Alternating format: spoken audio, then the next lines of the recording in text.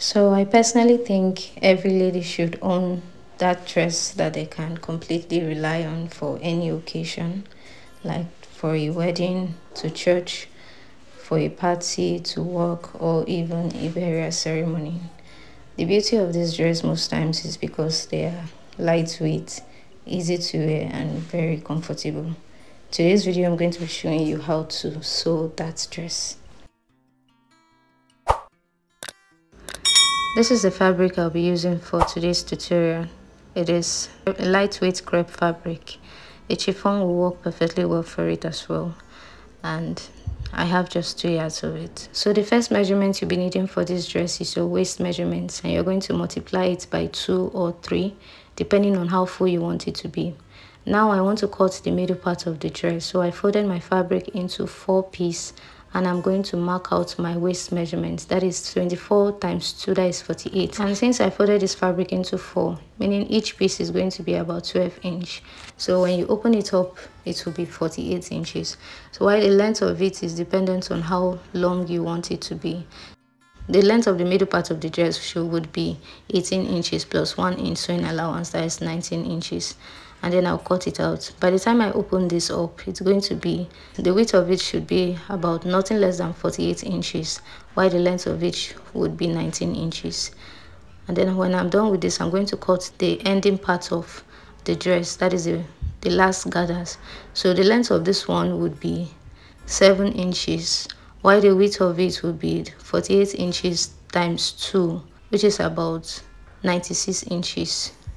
So the width of it will be 96, while the length would be 7 inches. So I'm cutting 2 pieces of it. So the first piece is 48 inches, while the second piece is also 48 inches with the same length.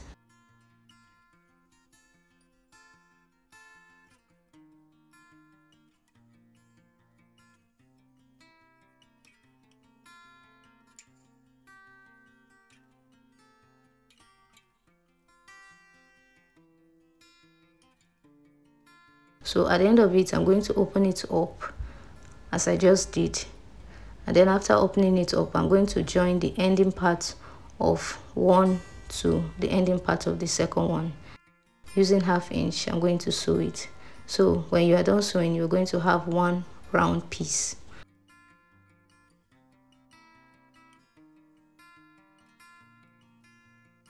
And then after that, we are going to draft out the upper part of the dress.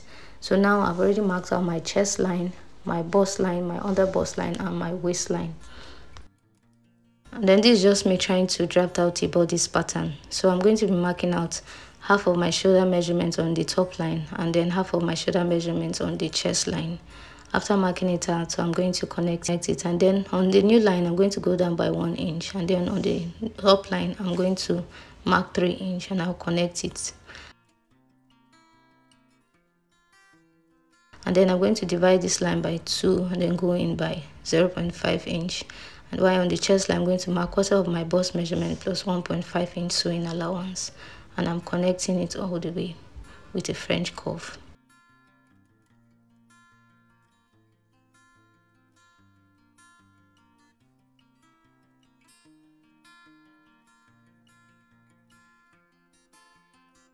And then on the bust line, I'm going to mark my nipple to nipple measurement on the bust line and on the waistline, and I'll connect it. While on the waistline, I'm going to mark 0.5 inch on both sides. On the under bust, I'm also mark 0.5 inch on both sides. While on the bust line, I'm going to go down by 1 inch. So I'm going to connect these lines as I'm doing.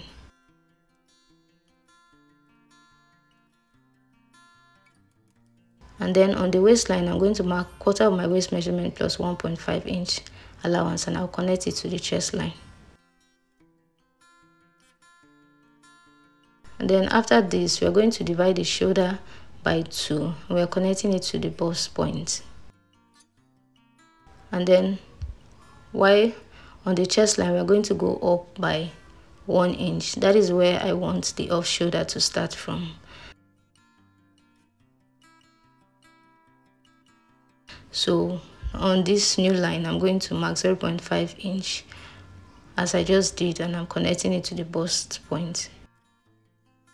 And then now I'm going to cut it out. But first I'm going to cut out the band, which is below the under bust. And then I don't want any darts for this, so I'm just going to close the darts as I did. And this will be the band for the dress. Then after cutting out the band, we're going to cut out the remaining parts of it.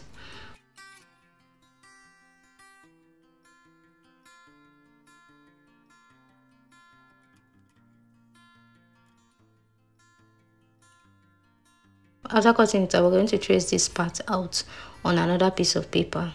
I'm doing this because I'm going to be using it for the lining, and I'm also going to be doing a slash and spread for the gathered part of the dress.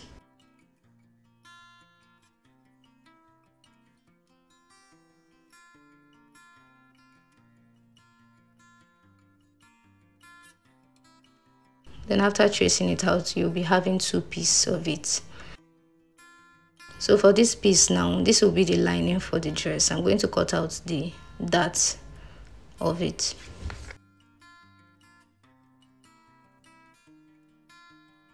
And then for the other parts that I traced out, I'm going to remove the darts. Remember, we are not using darts for the waistband, so I'm going to be removing 1 inch from the measurement. And then I will cut it out.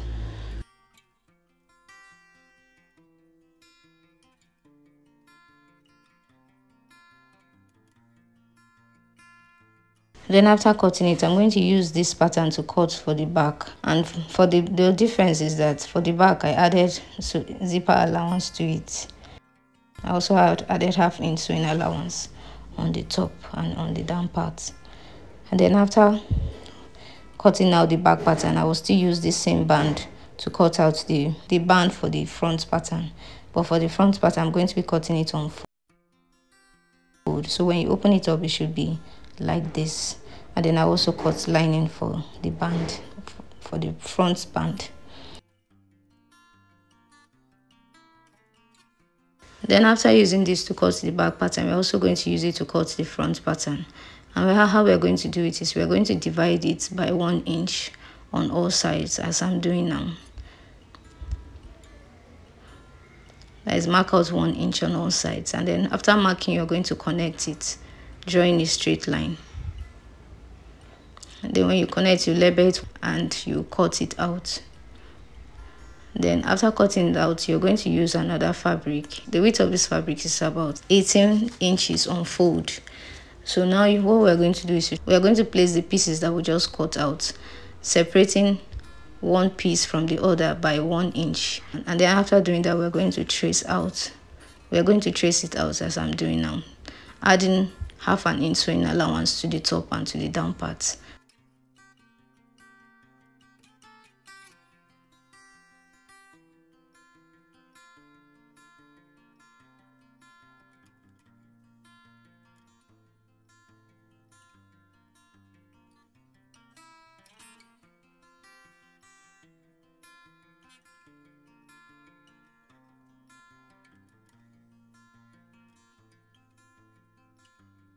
And when you're done with that, you're going to remove it. When you open it up, it should be like this. And then after opening it up, you're going to run the gather stitch on the top part and on the down part of this fabric. And then for the lining, we'll also cut out the lining piece using the second pattern. And then when you open it up, it should be like this. So what you're going to do is you're going to join the center front to the side front, sewing using 1/2 inch sewing allowance. You're going to join it together.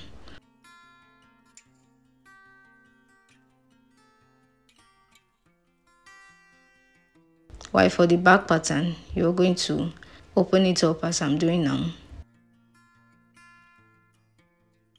You're going to join the lining to the fabric and you're going to sew 1/2 inch on the neckline. Then after running the gather stitch on the front pattern, we are going to gather it as I'm doing now.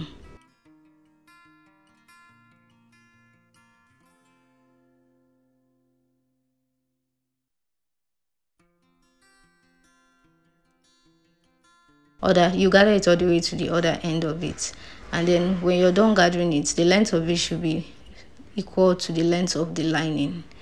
We are going to be using the lining as a guide to know how long or how wide this fabric is going to be. So if it is shorter than the lining, we are going to open it up.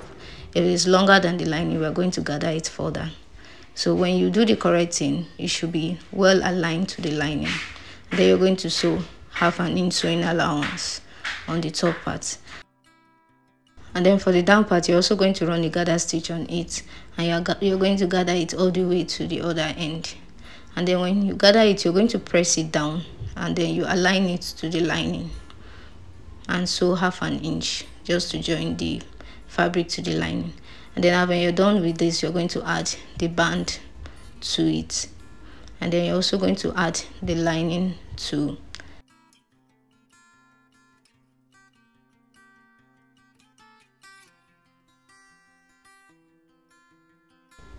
Then when you sew the lining on it, it should be like this. I've also done the same thing for the back pattern as well. Then now you're going to measure the distance from one armhole to the next. So when I measure it, I got 13 inches.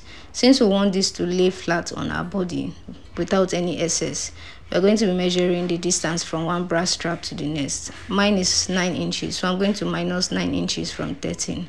So what I have, the difference I have, I'm going to be minusing it from this 13 inches. So right now I'm minusing about more than 1 inch from it. And then you're going to cut it the way I'm cutting it now. I'm doing it on the other side of the armhole as well. So I'll go down by 0.5 inch, and then I'll draw out a new armhole all the way to about 1 inch on the neckline. So when you're done drawing out the new armhole, you're going to sew the side seams of the back pattern to the front pattern, as I just did. So when you sew and you turn it to the right side, it's going to look like this. So now we're going to focus on the down part of the dress. So this is the middle part of the dress that I cut out earlier. So I'm going to run the gather stitch at the top of the fabric.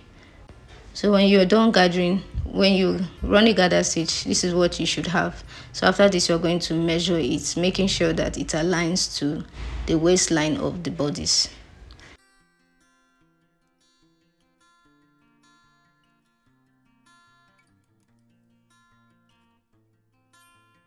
So if it's not equal, you make the necessary adjustments. Then after that, you're going to join the bodice to it.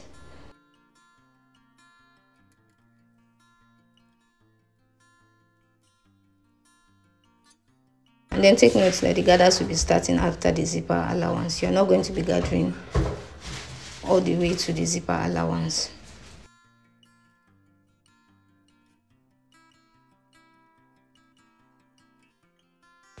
By the time you're joint sewing the bodice to the down part, this is what you would have.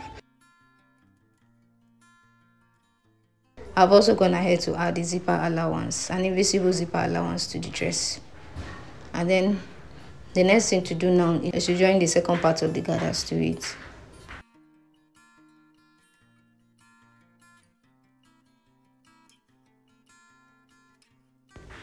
So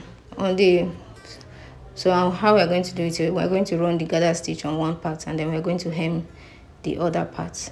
So after running the gather stitch, this is what I have, and I'm going to join it to the down part of the dress using 1/2 inch sewing allowance.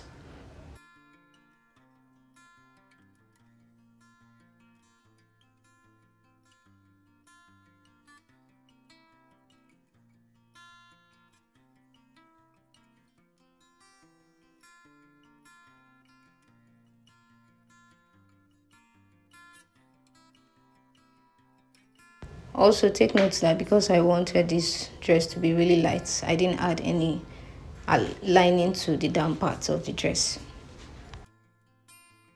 And then the last thing to do now is to cut out the sleeve, and the length of this is about 14 inches, while the width of it on fold is about 13 inches thereabout.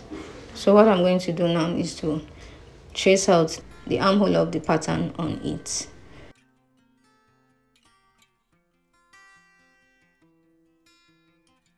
When you open it out, it should look like this.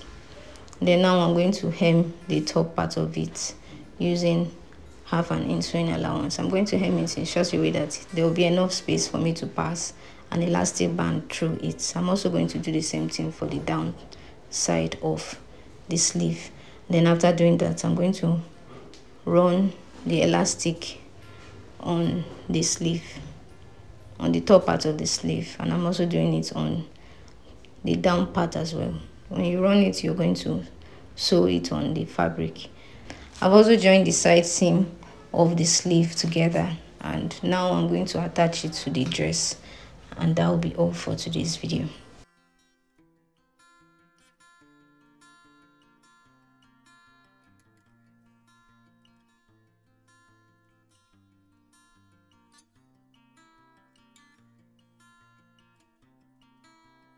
After attaching the second sleeve, this is the final result.